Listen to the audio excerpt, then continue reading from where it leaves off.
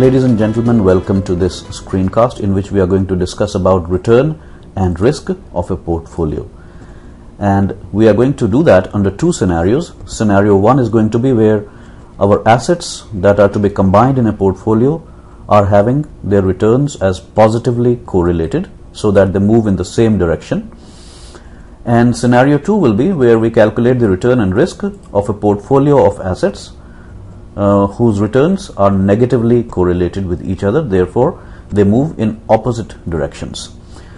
Let's focus on the first case first, the positively correlated assets. Let's assume a little numerical information. Let's say we want to invest 70% of our money in asset A and 30% of our money in asset B. And we have some data here. We have assumed two states of economy.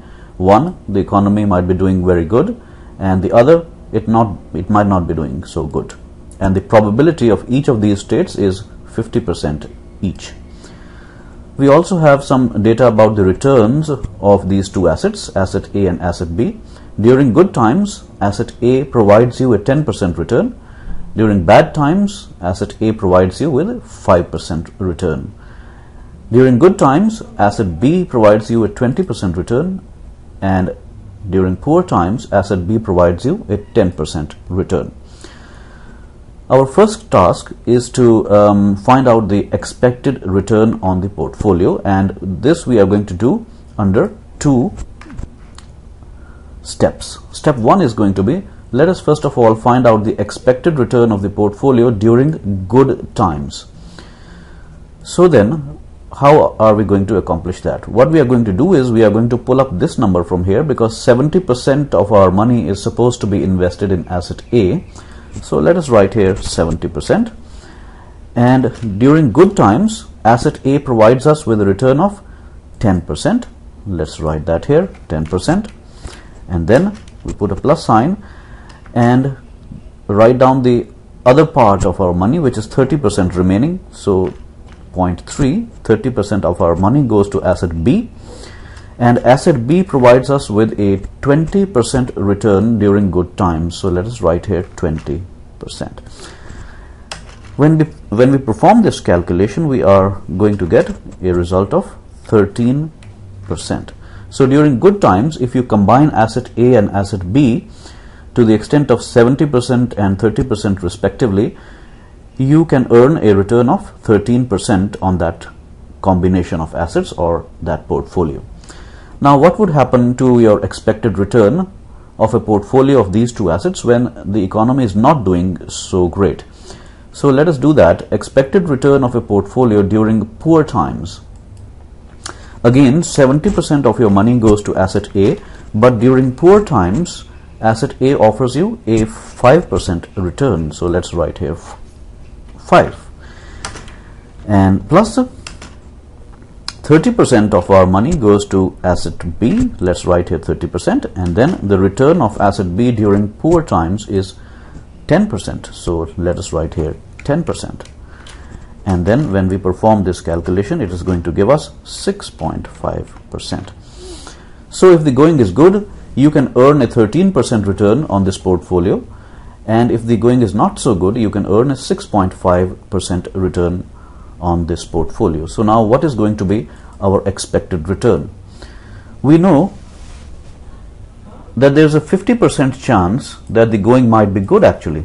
So what we are going to do in step two is we are going to write here 50% chance of the possibility that the economy will be doing well. And if that happens, the return that we are going to be earning is 13%. So let's write here 13%. Then there's another 50% chance that the economy may not be doing so good. So let's write here another 50%. And if that happens, the portfolio will give you a return of 6.5%. So let's write here 6.5%. And then close the bracket and solve this thing, which is going to give us 9.75%. So this is the expected return of our portfolio. So let us highlight here this thing in bold. 9.75% would be the expected return of your portfolio that is comprised of asset A and asset B where 70% of your money goes to asset A and 30% of your money goes to asset B. And during good times the return would be this, during bad times the return would be this. So on an average the expected return would be 9.75%. Now let's see how to calculate the risk of a portfolio. For that purpose we can calculate the variance and we can calculate the standard deviation of the portfolio. Let us first of all find out the variance of the portfolio. What we are going to do here is we are going to write down the first probability, which is this one, the probability of the economy doing well, that is 0.5, and then we are going to start a bracket, and inside the bracket we are going to write here first of all the return of the portfolio during good times, because we wrote down the probability of good times 0.5.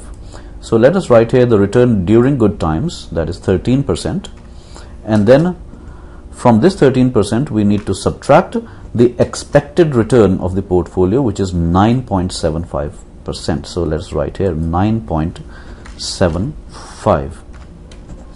We are going to close this bracket and raise this thing to the power of 2.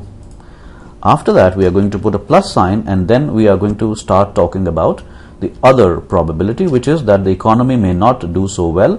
The possibility of that is 50% again. So let us write this 50% here, 0.5. Then let us start a bracket and let us write down, if the economy really did not do so well, we would earn a return of 6.5% on our portfolio. Let us write this return here, 6.5%. And from this 6.5% we need to subtract the expected return of the portfolio, which is this 9.75%. So let us write this here, 9.75%, and close the bracket and raise this thing to the power of 2. Now if we open up these brackets and solve this, we are going to get our result as 10.56%. So 10.56% is our variance. We know that if we want to find out the standard deviation from here, we need to simply take the square root of this number, 10.56%. So let us write here, standard deviation is equal to the square root of 10.56%, and that will be equal to 3.24%.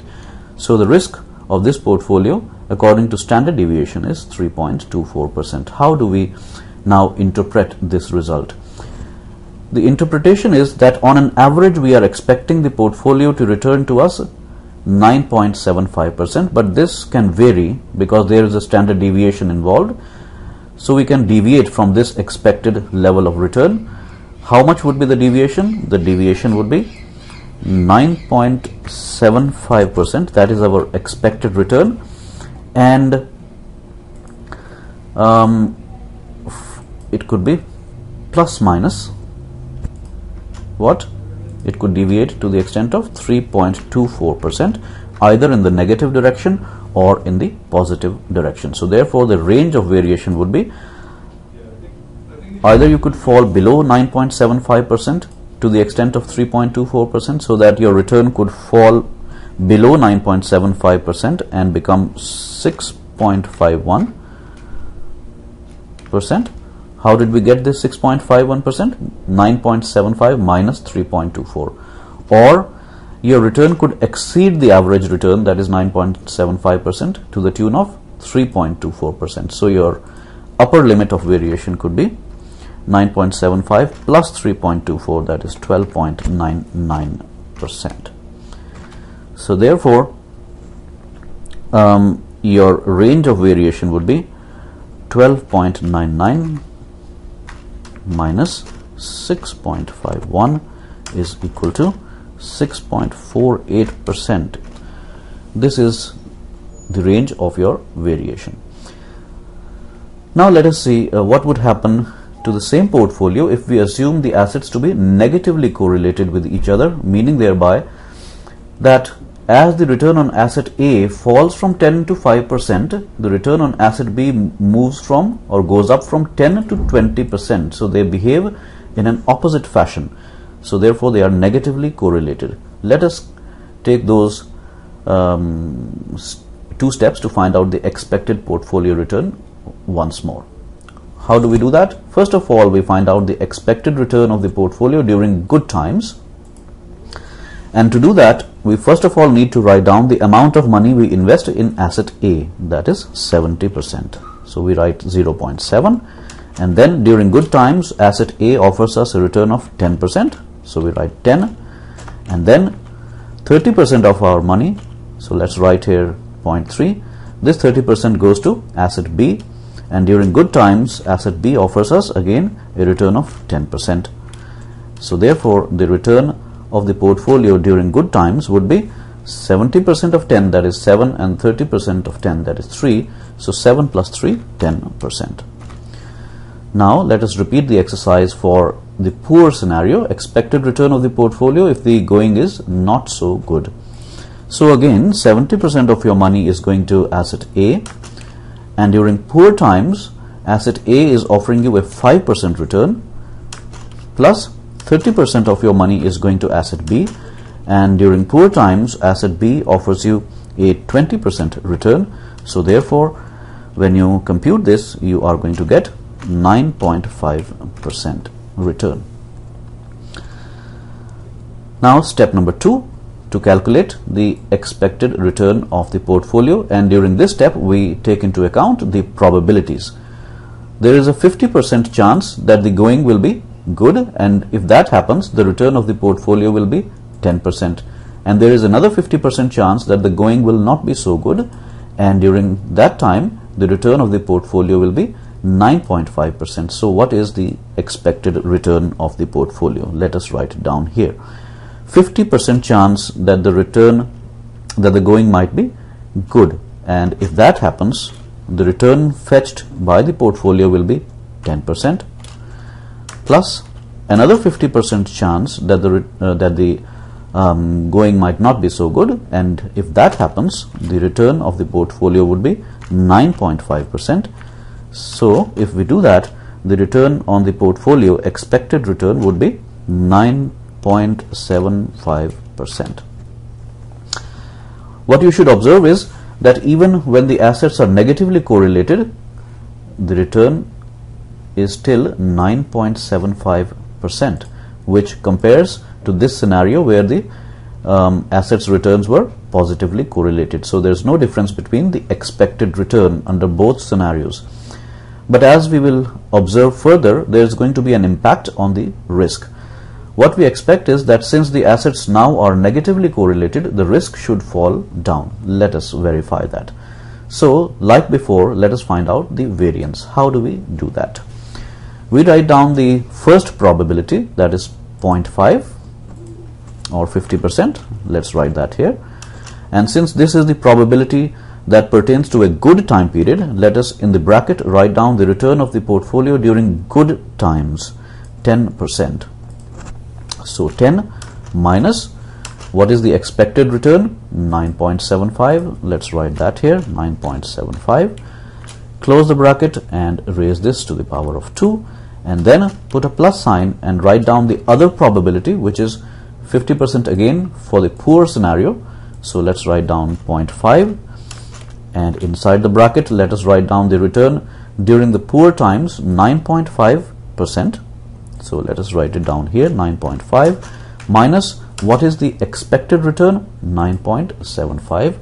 So let's write that, 9.75, and raise this thing to the power of 2, and when we solve it, we are going to get 0.06%. So observe, the variance has fallen from 10.56% to 0.06% when the assets are negatively correlated. So therefore, if we want to find out the standard deviation now, we just take the square root of this number here. So let's write it, square root of 0.06%, and that gives us 0.244%. So the standard deviation, the risk in terms of standard deviation, has also fallen down from 3.24% to 0.244%. So the interpretation would be that the actual portfolio return could be your average return, that is 9.75%, that is your expected return of the portfolio, this one, and plus minus, so let's copy this symbol here and paste it here, plus minus what? Plus minus the level of your standard deviation, 0.244%, so that the range of your variation would be 9.75% minus 0.244 to 9.75% plus 0.244, and that gives you 9.51% to 9.99%. Therefore, it means your range is 9.99 minus 9.51, and that gives you 0.48%.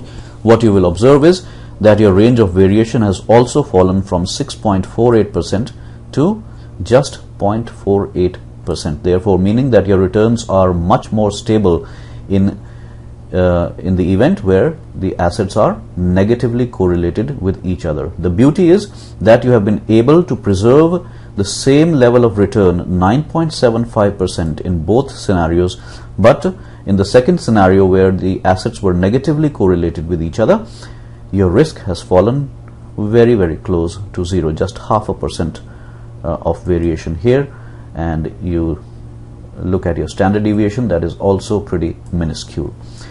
So I guess this would help you in understanding the return and risk of a portfolio under two scenarios, when the assets are positively correlated and when the assets are negatively correlated. Ladies and gentlemen, thank you very much. Bye-bye.